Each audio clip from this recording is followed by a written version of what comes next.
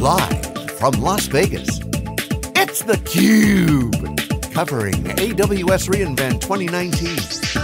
Brought to you by Amazon Web Services and Intel, along with its ecosystem partners.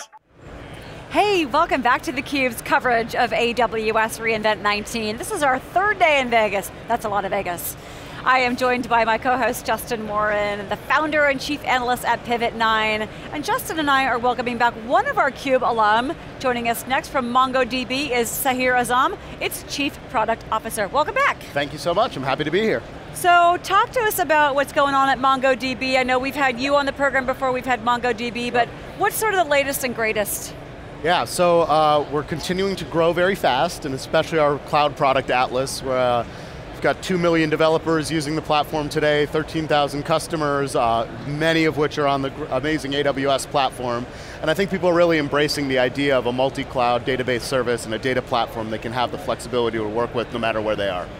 Talk about sorry Justin, about multi-cloud a little bit more, because it is a symptom, as one of our CEOs, Dave Vellante, calls it. A lot of companies have inherited it. It's more by, whether it's organically or it's by acquisition or developer preference, it's a state in which a lot of businesses are operating, but it's challenging. Yes. What are some of the things that you're hearing with respect to customers? How can you help them deal better in that world? Sure, so yeah, we definitely see some of those exact trends. So, for large enterprises, many times they have different use cases and different business units where developers or application owners prefer different cloud providers. So oftentimes it's acquisition, but also at a strategic level at the CTO, CIO, or even CEO level, there is a forethought strategy that it's going to be a multi-cloud platform world. And now what we see is many customers are still very much focused on a single cloud provider to build up the skills on, but with a close eye to a second or third tier provider in the architecture that they will scale and balance over time. So I think it's early days, but the trend is definitely rising in what we're seeing. Now, one of the things that makes a multi-cloud strategy really hard to implement is the data, especially transactional data that runs live applications that are serving real customers. That makes an application and a development team really stuck on a certain platform. So what we're focused on at MongoDB is really decoupling that data layer from the underlying cloud infrastructure providers, such that if you want to leverage the benefits, the different services AWS has in their rich ecosystem, but then maybe plumb in something from another provider, we make that extremely easy to do with a click of a button and move your data across those cloud providers. Yeah, so talk about the mechanism for doing that a little bit more, because that's really tricky to do, and that's one thing I think people have been concerned about the idea of multi-cloud, is that, well, are you actually running in multiple clouds simultaneously, or is it more that, actually sometimes we just want to move a bit from here to there, or use for different applications? There's sort of three trends that we see, and we're a data platform player, so our use cases are sort of bounded around database technology, data analytics. So, the first is for customers who want high availability across multiple regions within a certain geography. So let's say you're dealing with personal information of German citizens in Germany, Amazon has a region in Germany, only one, and maybe you want Azure or GCP to be a second region for high availability, and you need to rely on a secondary provider because there's only one from a particular cloud of choice in that geo. So that's sort of one high availability kind of use case. The second is leveraging the benefits of all these different services that the cloud providers themselves are releasing. So we hear a lot of customers that say, Amazon's my preferred partner for operationalizing my app. We use their services, our database runs there. However, we may want to take some of that data, even if it's for a week, even for a few days, a month, and perhaps move it over to another provider to leverage some new analytics service or machine learning or AI algorithm that they might have.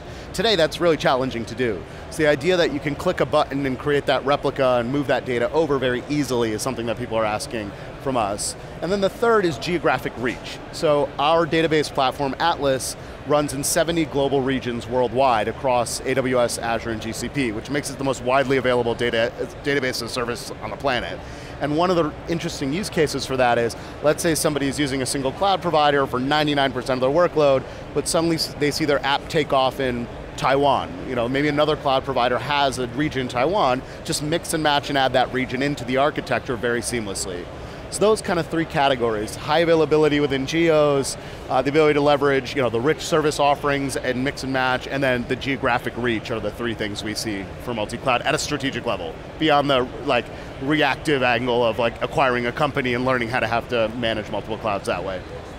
It does sound like it's a bit of a trend that we're hearing, and particularly today, I think, Lisa, where enterprises want choice, and that customer choice of being able to choose things that actually suit me rather than necessarily which vendor I'm buying my infrastructure from. Exactly. That sounds like it's something that we're hearing a lot. Yeah, and we've invested a lot of time, engineering effort, working with Amazon, working with Google, working with Microsoft to unify that data layer across the 3 cloud providers, and I think that's something unique that Mongo's really focused on.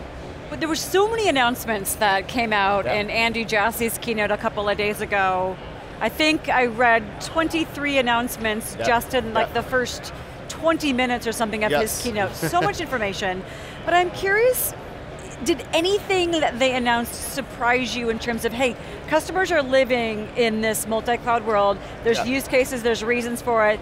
Any shift that Amazon was making or announced this week that you thought, yes, some of these things are becoming a reality. We have to go where the data is, and we have to deliver what's best for our customers?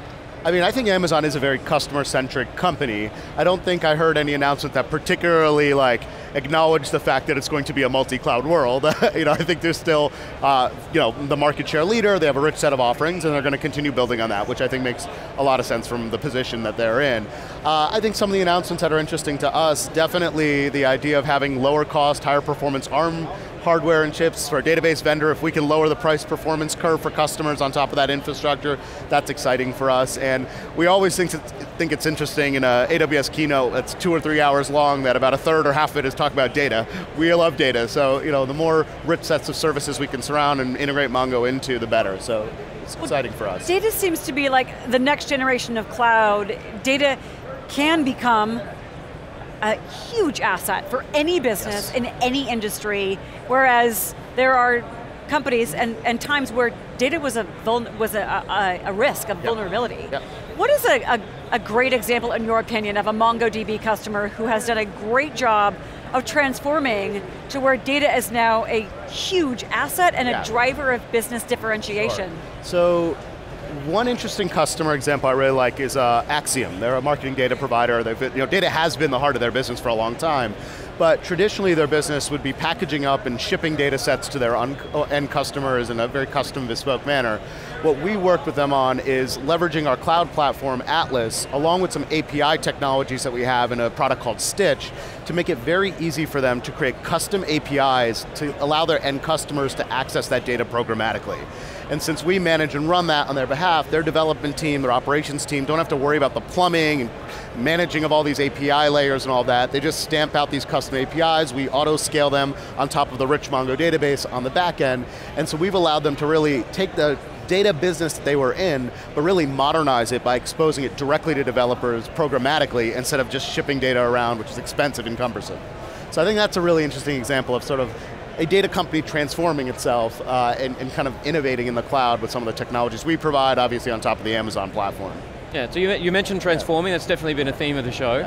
So MongoDB is a different way of actually managing data, so compared to traditional methods. A lot of enterprises still have a lot of investment in RDBMS as more traditional kind of databases. What are you seeing when customers come to MongoDB and start using this different way of storing and managing data? What is that transition for them like? Sure, so I think the thing that MongoDB's inception 11 years ago through now, what drives our adoption, I should say, is really the fact that developers love our platform. The document model, the MongoDB API, is just a much more flexible and natural way for developers to think about writing applications. So you're building an application, you might be managing a customer object, a product, an account. These are all sort of business objects that get represented in a developer's mind and then in an application. But then if you put that in a relational database, you're chopping that up into rows and tables and then having to rejoin that back together just to make sense of the underlying information you're trying to represent. Mongo gets rid of all of that cognitive dissonance, and that's what really unlocks that developer productivity. Now, the interesting thing about MongoDB is, as a non-relational database, we have looked at the legacy RDBMS providers and said, what are the things that are really strong about those platforms that we can bring forth and apply to this much more agile and natural data model? So things like data governance and schema, strong transactional guarantees, enterprise management functionality, enterprise security and encryption at a very deep level. These are things that large mission critical application developers and operators really need, and they don't typically find them in fast databases, scalable databases like MongoDB. So what we've done is really merge the best of the legacy traditional databases, the things people expect in a rock-solid mission-critical database, but brought it forward in a model that's much faster for developers to move quickly on. And so the way that represents itself in our business, roughly about a third of our business, any given quarter, tends to come from legacy migrations off of some traditional relational database. And the driver for that is modernization. People want to move those apps to the cloud. They don't just want to lift and shift from one relational database to another necessarily. That might have certain cost benefits from one provider to another, but it doesn't unlock that developer agility, and that's why they're choosing MongoDB. So on the spirit of transformation, the ability for MongoDB to unlock the developer productivity, one of the things Andy Jassy talked about on Tuesday was one of the 4 essential pillars of transformation. It's got to come from the top down. It's got to come from that senior executive level. They've got to drive it down aggressively. As Chief Product Officer, where are your conversations? Are you still at, in terms of like feedback and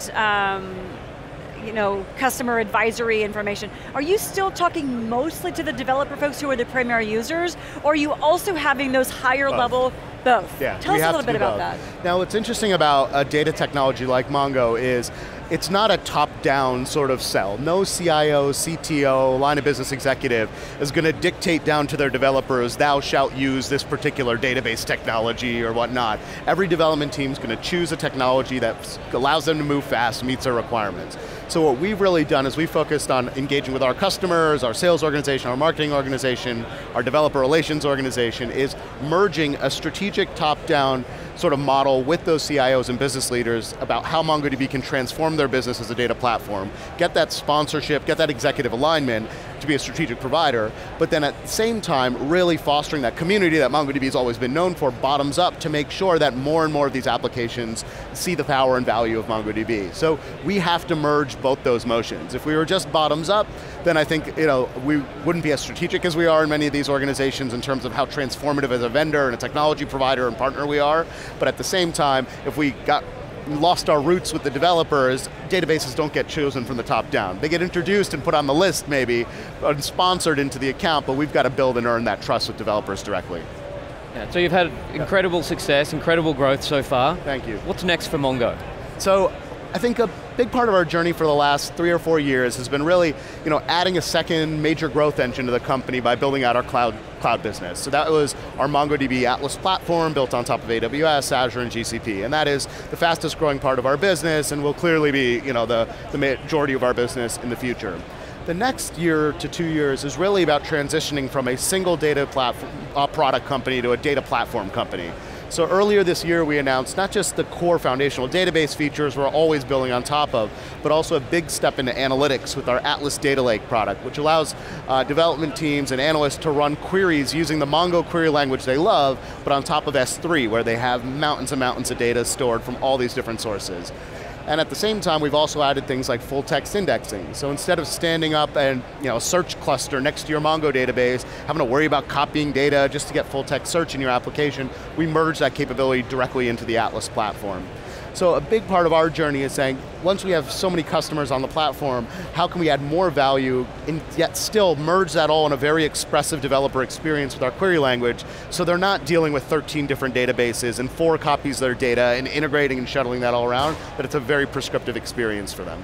Wow, Sahir, thank you for sharing all the innovations that are going on at MongoDB with Justin and me on the program today. A lot going on. Yeah, thank you for having me. I really enjoyed the show and coming on theCUBE. Good, we appreciate your time. Great.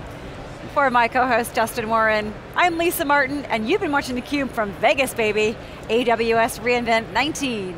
Thanks for watching.